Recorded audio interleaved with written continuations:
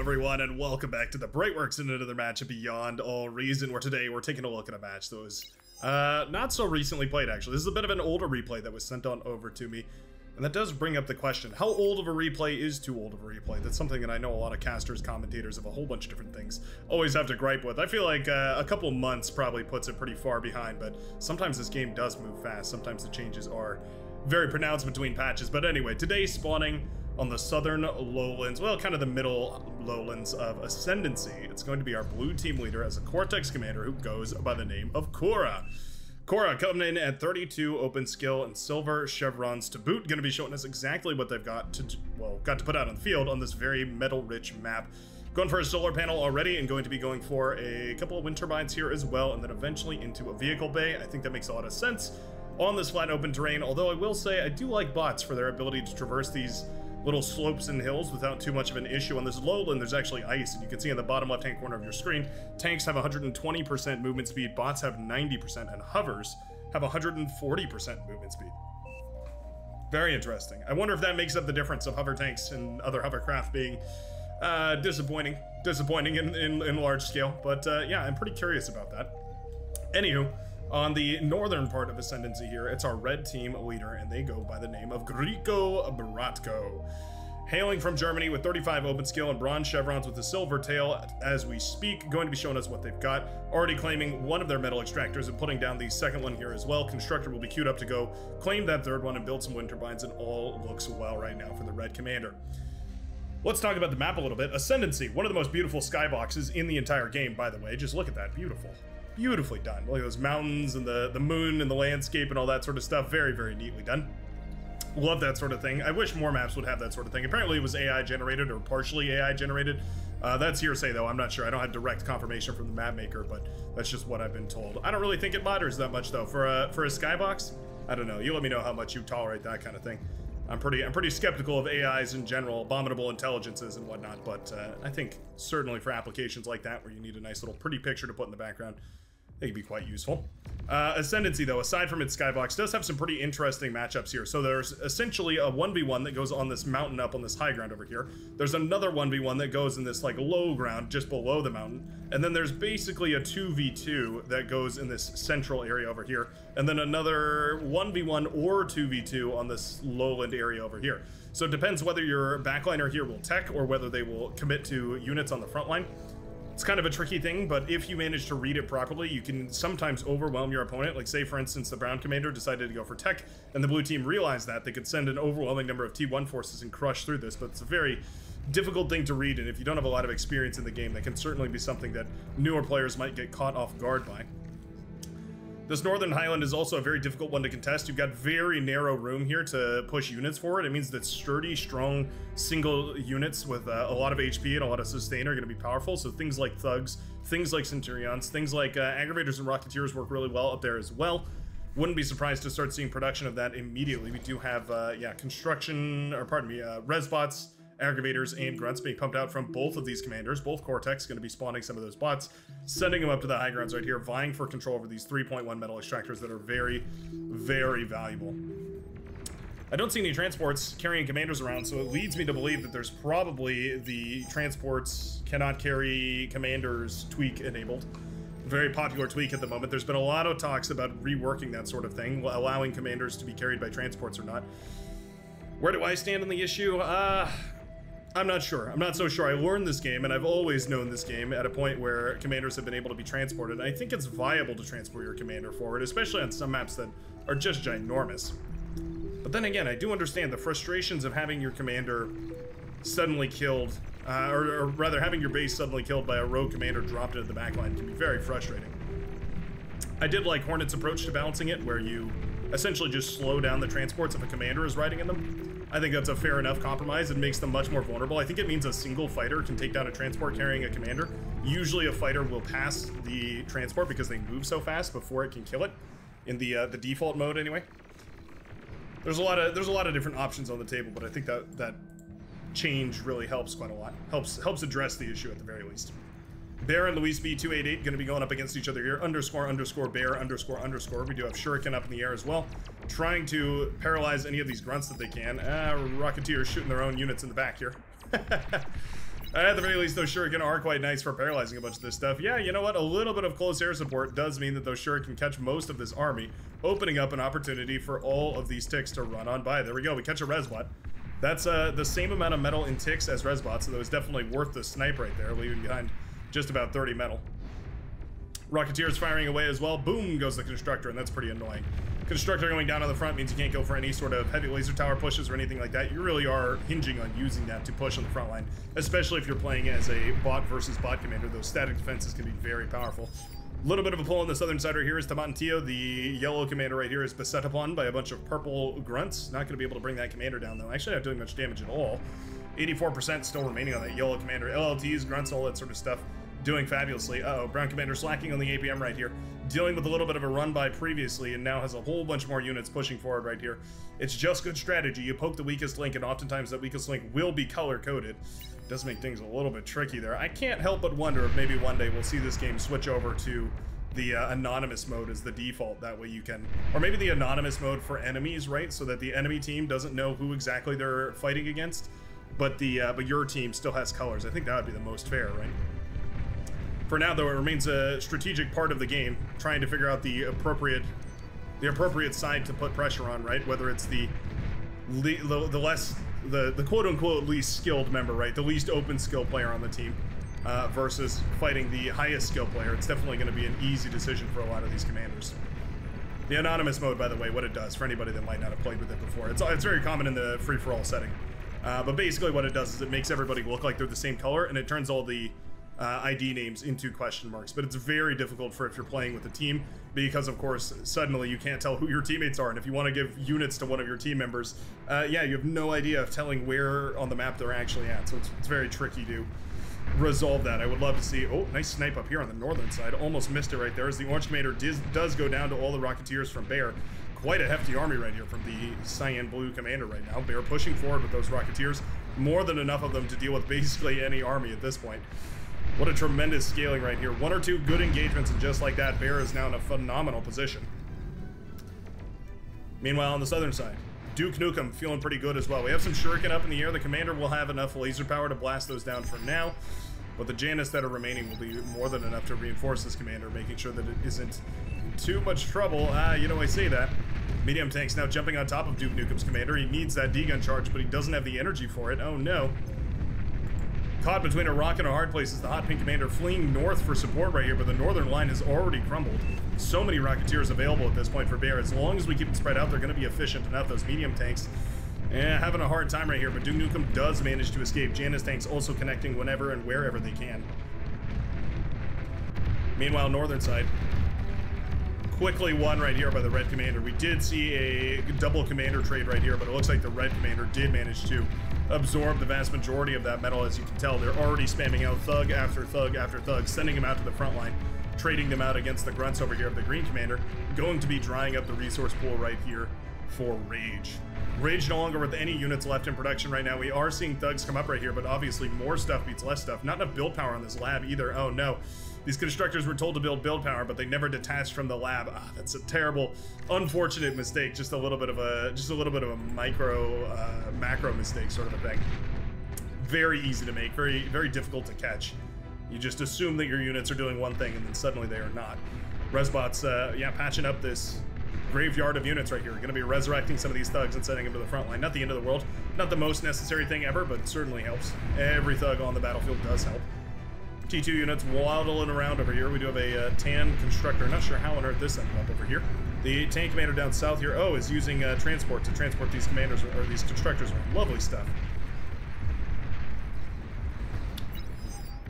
LK Raven, the brown commander here, holding very idly. I think what we need to see is some sort of an investment into either tech or into some sort of aggression right here. Cora has essentially remained uncontested. Resbot's eating up a lot of this wreckage over here, actually cleaning up this battlefield quite nicely for Julie, the seafoam, or pardon me, the powder blue commander. Janus is being blasted apart here as well. They will, oh, well, friendly fire will take him out before the Janus missiles manage to kill those Resbots right there. Wolverine's firing away right now for Cora, who is trying to push forward on the front lines. We do have a Resbot picking up that construction vehicle and trying to get it ready and set again. Yeah, that's a Dragon's Moth pop-up flamethrower turret right there, so that's partially what's keeping these Wolverine safe and sound right now. It's a 2 versus 1 on the southern side as the Brown Commander has moved up to the northern side and essentially left poor Tomatentillo all alone right here. I'm imagining Tomaten is tomato. I don't know what Thilo is. Tomatentillo? Thilo? Or no, it's German, right? Yeah, from Germany. How do you say, what is that with the German inflection? I know it's Tomaten, but then I don't know what the TH sounds like. Anyways, somebody in the comment section will surely point it out. Are we ready for T2 is the question. We sure are. We're going T2 right here for the Powder Blue Commander Julie, who's got those T2 mexes up and running and is getting ready to make that very expensive transition into that T2 laboratory. Once these mexes are up and running, pumping out 8.4 metal per second is enormous. Army over on the right-hand side also continuing to push forward here as well. Shuriken in the air to try and stop a whole bunch of this, but really not able to do much. There's only so many of them, and with the grunts in the back, they can slowly but surely whittle those down here as well. Grunt forces to run forward, and just like that, essentially an even fight right here between the red and green commander, but the red commander has the luxury of res bots to reclaim all this metal and continue the push forward right here, as well as all the production to make sure that these thugs continue streaming out. We should see some sort of a economic investment on the back of this, though. Yeah, kind of strange not to see any sort of economic growth right here from Greco Bratko. Expanding the economy should be paramount to success. Not quite seeing it right here for the red commander yet. Just committed to pumping out those T1 units, trying to win the lane before going for any sort of tech transition. Definitely difficult when you have to deal with those Shuriken all of a sudden. If your air player doesn't have the APM to spare to support you, and you've been left in a very tricky situation. Battle paused. Battle started. Shuriken trying very hard to clean all this up. There's a massive graveyard of thugs over here. If we turn on our metal vision, we can even see 2.3 thousand metal right there. That's a full-blown T2 transition in and of itself. Twin guards set up over here as well. Going to be trying to keep the, whoa, pardon me, going to be trying to keep the base all nice and set. That's the hardest part about this map. The way that the camera moves up and down. There's technically settings for it, but if I change them for this map, then I'd have to change them back for everything else. It's a mess. A little bit of a pause right here. Just kind of sorting themselves out here. Nice that the replay finder doesn't yeah, make us watch every one of those pauses. All right, it saves me some editing APM. The thug's firing up into the air to hit the Shuriken is so desperate. Again, I've talked about this before, but it feels like the thug is just kind of running its numbers and it's like, ah, you know what, technically that's in range. Not usefully, but technically it's in range. We're just porking up at this point. Stalling for time is what this says to me. Rage understands that there's effectively no way that they're going to efficiently stop this army. So the best that they can do is just set up a whole bunch of pork and hope that the army can't really push through all of it. At least before his team makes some sort of game-winning move. But hope is fading quickly right here on the southern side. So at the very least, Bear has an impressive push right now. Welder and Hounds out right now to shut down these grunts that are pushing forward, but there is still quite a few of them out and running. Yeah, they're looking for whatever bases they can find, but there are T2 units to go clean all that up. I don't think it's the end of the world, and I think with the advantage that Bear has right here, the positional advantage on the map, with all the metal that is being denied to the Orange Commander, that's certainly going to be a massive advantage to the Cyan Commander, who is now up to T2. Just finished up the Fusion Reactor 2, means we can start eating up the T1 solar panels, the wind turbines, the even advanced solar panels, if you so choose. There we go. Resbot's eating up the remainder of these thugs, and in fact, I wouldn't even mind seeing most of these eaten up. Just consume all 3,500 metal worth of these thugs and go directly into T2. We've already got the T2 lab up and running, so we can just afford to start spamming out some of those units. Trying to keep the camera movements as smooth as possible on this map. It's very jagged. We have Wind Turbine sanded over here to the Orange Commander, so that's nicely done. Trying to help that commander out a little bit because they are in a little bit of a pickle. Tomatentillo continuing to push on the southern side here. Essentially just stalling until help arrives, because this T1 army is twofold. We've got Shmiwen and Farron both pushing forward right here. Very tricky for the yellow commander, because if you lose this army, then there's effectively nothing. Even if you trade this army for one of these, there's nothing stopping your other opponent that you're going up against from pushing right now. Tabatin seems to be very keenly aware of that and is taking this very, very safely. Trying to make sure as many of these units stay alive, keeping them well spread out, making sure that every one of these units moves very delicately on the battlefield here. We do have Hounds pushing out to the front lines. It could be the difference that the yellow commander needs. Getting those Hounds out on the field, of course, does mean that we are in a better position here to go ahead and start tearing down T1 infrastructure. All these static defenses are forfeit as soon as the hounds start to fire away, and we do have the radar and radar jammer bots included here as well. Looking quite good for the yellow commander, but it could be a case of too little too late. We need to see these hounds get some value immediately. Start dismantling this T1 army, waste the thousands of metal invested in it. We're going for an agitator here. That's good for the yellow commander because it means that that's metal being spent on static defense rather than being spent on economy or anything back home. Speaking of economy, we do have a fusion reactor pop down right here for Farin. Not the end of the world. A fusion reactor, only 4,000 metal as opposed to the about 9,000, I believe. It's 9,000 or 9,700. Hold on, let me double check that right there. Yeah, 9,700 for an Aphis, so almost 10,000 metal. You don't get nearly as much energy out of it, but it's certainly very, very valuable.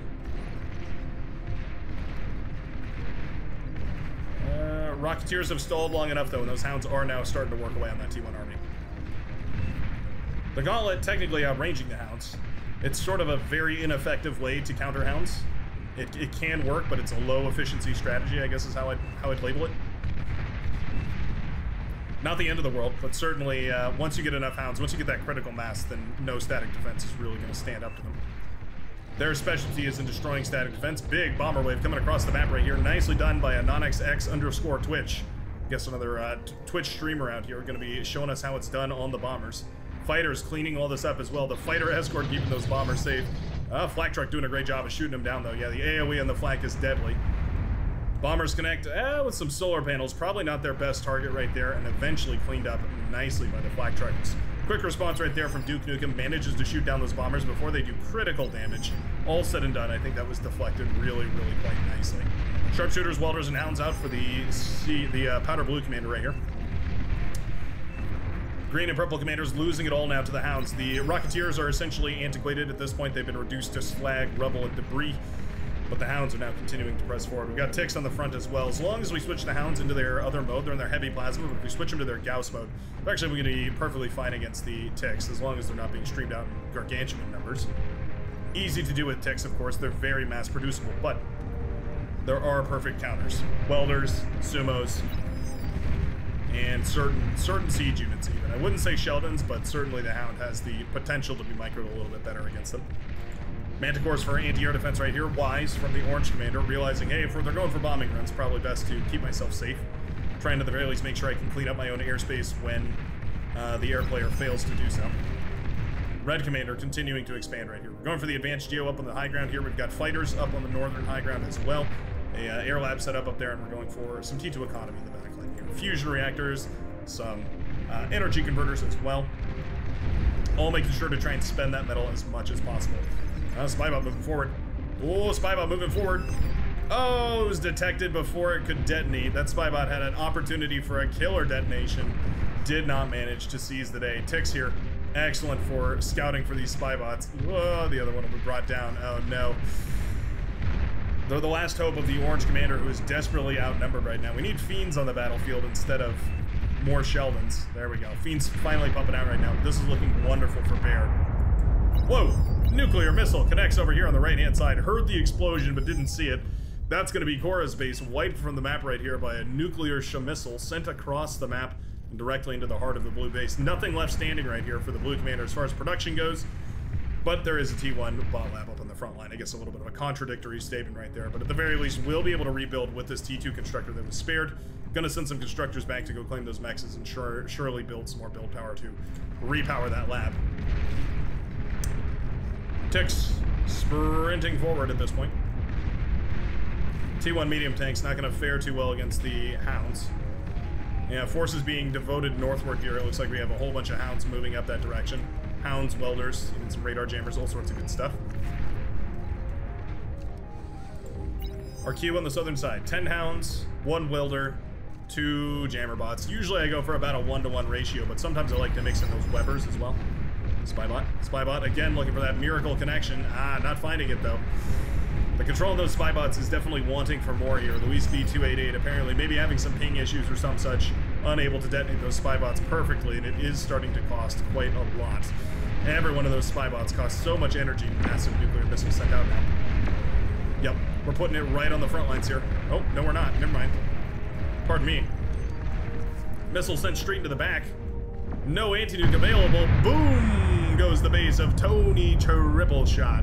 16 open skill and nothing left to the name of the purple, the lavender commander. That's the name of that color. That hurts. That hurts. That hurts quite a lot.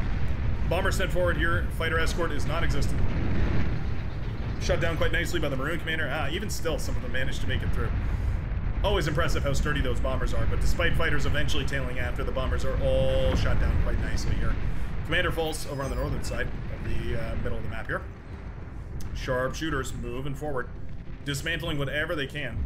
Dragon Skull pop-up turret. Oh, there we go. Manages to take down 2 of the sharpshooters. Well, all right. Not how that fight is supposed to go right here. Sharpshooters, wow, without any of their vision, suddenly losing to static defense. Essentially what they're designed to counter. Not what I think the blue commander was expecting right there. Southern side is ready for some aggression. You know what I'd also love to see? Maybe a little bit of amphibious assault. Starting to send some salamanders or some amphibious units across the map over here. We do have platypus that we can produce out of this lab. Platypus not the most overwhelmingly dangerous unit in the game, but certainly powerful. One of their hidden superpowers is, of course, their ability to fire anti-air missiles. So you can park them under an enemy air wall from a strange position, and suddenly you can find yourself tearing down their T1 fighters. And yeah, suddenly the enemy is like, hey, where'd all our fighters go? Discover that they've all been lost here. Shuriken paralyzing a bunch of medium tanks, very nicely done. Trying to save some of those sharpshooter right here. Very heavy investment, those sharpshooters, so I love to see that we're cleaning all this up. Sparing our teammate from losing those very expensive units. It's the kind of thing I expect out of a coordinated air player. Making sure to keep any investment that we can safe and sound. We have Webbers and Recluses send up north here. One of my favorite compositions, another nuclear missiles launched, by the way, from the Maroon Commander. One of my favorite compositions, the Weber Recluse. The Recluse obviously paralyzing any of the units that it comes in contact to. Oh, no, I keep misjudging where the nukes are headed. Boom goes the green base just like that. Schmillen loses it all right here. Where are the anti-nukes? Nobody on the blue team with the anti-nukes right now. Shiva had been produced out of the lab on the top-hand side. The red commander, just happy to continue production, now has some of these amphibious assault siege units, not assault units, siege units, amphibious siege mechs. Getting ready to march forward right here. These are all pop-up, pardon me. Let me get a nice camera view, there we go. Shiva doing a great job of sieging all this. They have those missiles, which are obviously great for firing away at a lot of this stuff. The repair turret's going to be critical for keeping all this alive. But at the end of the day, it doesn't really matter. Those Shiva missiles are very powerful. Very nicely done right here by the red commander. Going up the tech ladder, but also choosing the appropriate unit for the appropriate moment. Blue army. Moving into position right here. We do have a spy bot. Another one. Please. Please. Yes! Finally, we get a decent spy bot connection from the orange commander, who finally manages to land one, putting that spy bot directly into the clump of hounds right there. It's about a fourth of this army, so cutting down their power drastically for sure, but definitely not a game ender. Yeah, ticks so annoying right here for the Sheldon to deal with. That's what you need the sumos for. Sumos deal with ticks quite fabulously. This side has been allowed a chance to build up. We had T2 units so long before the purple commander did, the purple or the green commander did, and they've been given all the time in the world to build up over here. And now suddenly, there's no hope of breaking through this. We do have an anti-nuke coming up right here, but it's not built. That would be a fabulous target for a nuke. Clearing out front lines can be just as dangerous as killing a backline, because obviously, if you open up those defenses, any number of sprinting units can move forward. There's the nuke on the front over here. Bear loses that static defense, but luckily the units were pushing forward. There are a bunch of landmines up here. Going to be very dangerous for this composition to push forward into. We do have sharpshooters though, which are quite nice. Those are medium mines too, so they'll be more than plenty effective against those T2 units. Essentially, the landmines correlate to the tech level, roughly speaking. Heavy bomber also colliding with a lot of these. An elegant solution to the sharpshooter, if not an expensive one. Shiva over here have been dealt with by pulsars. Okay. That's annoying for the red commander to deal with. Yeah, those pulsar porked up towers are going to be really difficult to clean up. The pulsars make it very expensive to stay in range or push very far without really committing to the pit. Karganeth pushing down the hill over here and trying to push into the base of the Seafoam Green Commander. A couple of wasps trying to clean all this up. It does have a little anti-air backpack missile, so it will shoot these down eventually. Red Commander losing all their fighters over here. And the blue commander is pushed back. Despite an overwhelming advantage on the map right here, the blue team is suddenly losing multiple angles at once. Yeah, the recluses here, pushing forward to paralyze whatever they can. Shiva, ooh, firing its missiles, won't be able to pop the fusion reactor, though. It's okay, though. The recluses are on the job, firing away at those beamer turrets. We need to pop the build power here. Build power is of the utmost importance, but those recluses have been mismicroed right now. Firing away at static defenses that are being constructed. Well, they won't be able to do it. The Hornets, or not the Hornets, pardon me, the Wasp gunships will be able to push them back. Nicely done by the air player. Managing to keep that all nice and safe. I think it's time to see some amphibious units, yeah. Both of these commanders neglecting amphibious units, and I think it's to the death of them. You can imagine 2 or 3 hovercraft run-bys through one side or the other, popping the build power, popping the energy converters, popping the entire economy. Could be devastating. Especially since we have the vehicle bay here for the Brown Commander, we could see those turtles being built. Turtles have the superpower of being extremely tanky relative to their metal cost. Sounds really high.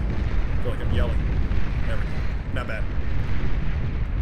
Are we ready to continue scaling the economy, though? We sure are. Fusion reactors coming up over here for the Red Commander. Going to start investing in more and more fusion power in the backline. Trying desperately to get that ever so important energy infrastructure up and running. The Persecutor has been set up, the pop-up plasma turret. Slowly but surely whittling away all the static defense over here.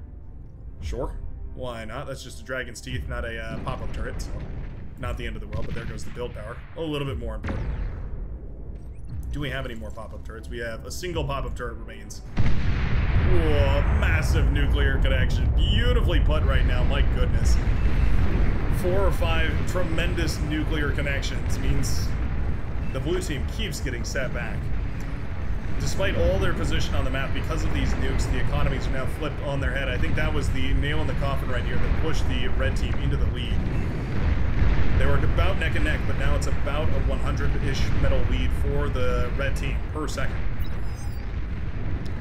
It's an extra couple T3 units every minute. That's an extra load of T2 units. Yeah, we're looking for the right options here in the middle, but I feel like it's time to start thinking of slow siege units. We need things like Starlights out and running. I love the Sheldon Bowl that's been built up right now. Farron doing a fabulous job of continuing to pile on the pressure using those Sheldon.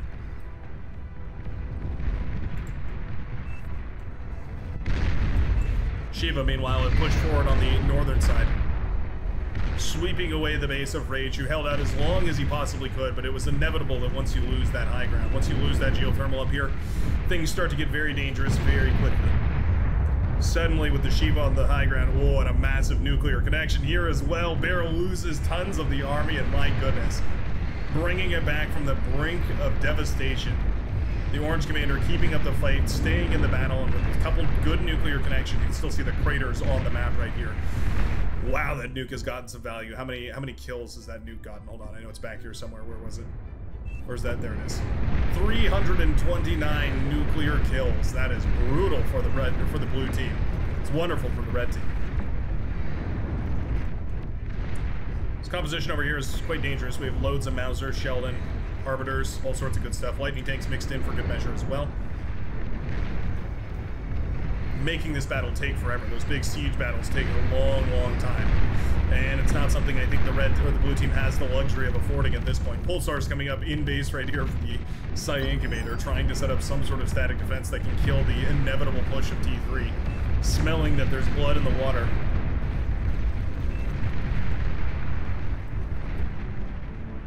Nice connection from these bulls. Coming across this from the angle, or from an angle from the side. Oh, brilliant bomber connections there as well. Juicy bomber connections from the Maroon Commander come across the long angle of the brown, or of the purple forces, wiping out all the Sheldon over there. That is brutal. Just like that, everything that the blue team was using to hold this southern side has been wiped out in mere moments. T2 fighters finally pulled over here, but it's far, far too late. In just a moment, you can lose it to a unit or two, swiping away your entire composition. We do have gunships up on the northern side here, continuing to be aggressive. Farron's force significantly weakened. Karganeth now walking their way into the backline. Winterbine's going to be the primary target, at least for the time being. Quickly dismantled right here by those heat-seeking missiles. I think they're actually laser programmed missiles, I feel like. Yeah, because we can redirect them now. Means they can be, yeah, they can be redirected in one direction or another. We'll start putting in some work. Gunship's going to be quite nice here as well. The anti-air missiles are, well, fourfold at this point. Now firing away at those gunships. Not going to bring them down quickly by any measure, but certainly going to whittle them down slowly but surely.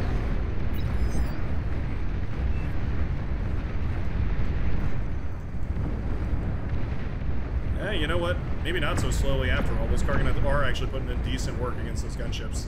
Yeah, gunships are really struggling to bring them down. The Karganath do manage to make it into the base of the Seafoam Green Commander, Anonix. Anonic X? Might be Anonic X. Commander goes down. No cloak on that commander means it will be detected by the Karganath. It will be shot down promptly. And the gunships have now all but been dealt with as well, leaving no hope of any sort of retaliation on this backside. This is the air player knocked out of the game right here. Suddenly with units sweeping forward and the Shiva making their way forward as well. Karganath about to pop the Aphis over here. Nice micro on those Karganath, by the way, the right commander. Backing them up so they don't all die in the explosion. I think one of them should be pulled away. Either way, Aphis pops. Karganath survive and continue their rampage. Now going to move into the base of the Powder Blue Commander, who's losing on the front line now. We do have a Vanguard out and starting to fire away at those Starlight. It's a good counter to those Starlight, but they are very powerful. Once they get within range, their laser beam will tear you to shreds. Poking holes. Down goes that ever so important siege unit. Resign vote is called. Oh, resign vote failed right there. The blue team holding out hope. The amphibious siege. Oh, nicely done. We snuck a little lab into the back corner over here. How cheeky. Tibetan managing to put a lab in the enemy's backline right here and then popping out some amphibious tanks to shut down all of the production, following it up with the Marauder run by. Making sure that there's no way we can produce any sort of counter right here, and the Marauder will be more than enough to clean up the rest of this base. T2 lab fulls. Fusion reactor in a lot of trouble here as well.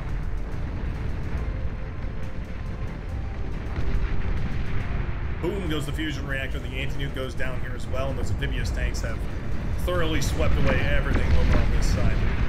Fusion reactor dies on the northern side here as well. Pulsar's trying to clean up this Karganath. Sharpshooter's doing a pretty good job here as well.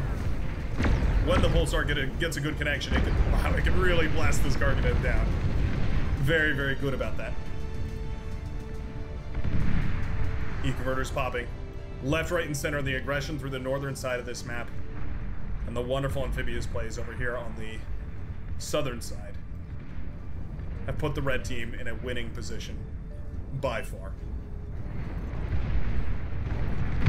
Advanced fusion reactors below, and just like that, the Seafoam, no, pardon me, the Powder Blue Commander goes down. Color is very difficult for me. Pulsar, pardon me, Starlight's blasting away at the Thor over here. It's like 2% per shot, but there's about 100 of them. Boom goes the brilliant Terminator tank right there. No more shall be produced. Starlight's continuing to fire away over here.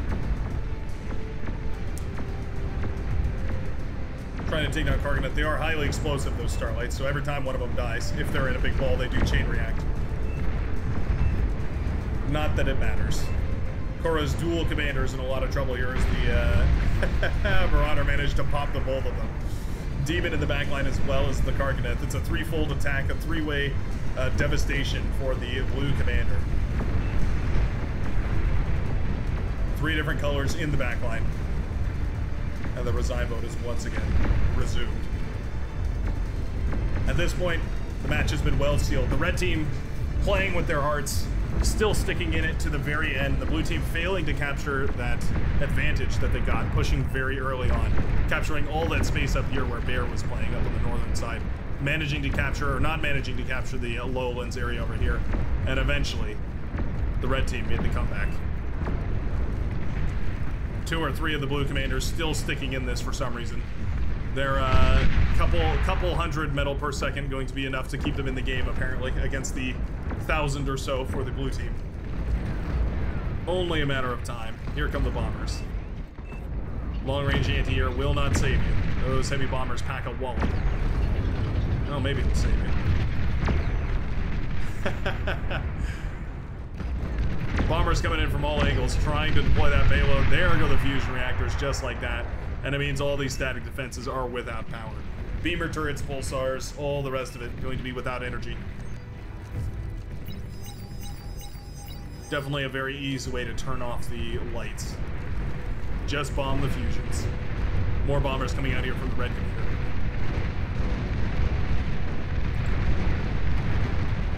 Cora, the last remaining commander on the blue team. Sticking with it to the very bitter end. Sharpshooters without power here either means that these units can swarm forward. Boom goes the base. Nuclear missile connects with everything right here as the last commander sits dancing his heart out under the sea in the southern lake. This game is well over. 14.6 metal per second up against about 1,000. Clearly this game has hit its end right here. The blue team finally taps out and the red team secures victory in this game of beyond all reason. Thanks a ton for watching. I sure hope you enjoyed, and I hope to see you in the very next game. Peace out, everybody, and I hope you have a great rest of your day.